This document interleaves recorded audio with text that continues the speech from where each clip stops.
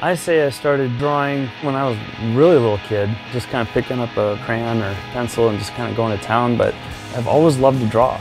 And I'm still drawing and trying to sell clients on the same stuff that I was drawing when I was a little kid.